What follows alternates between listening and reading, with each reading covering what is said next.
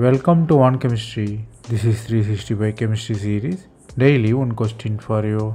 Here 4 different compounds are given. P is benzene, Q is cyclooctatetraene, R is cyclobutadiene, S is bridged carbon with naphthalene. You have to find among the 4 which one is non-aromatic. To understand this fact, you should know Huckle rule. Huckle rule says 4n plus 2 pi electron planar conjugated means it's aromatic.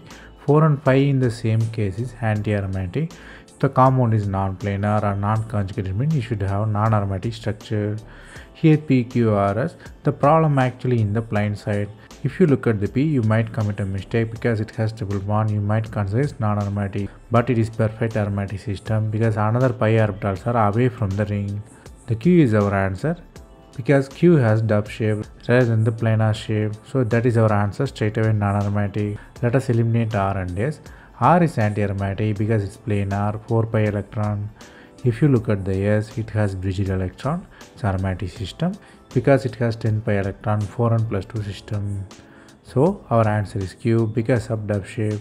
Here the concept you have to learn here is Huckle rule. You have to count the pi electron, planarity and conjugation to identify the aromaticity.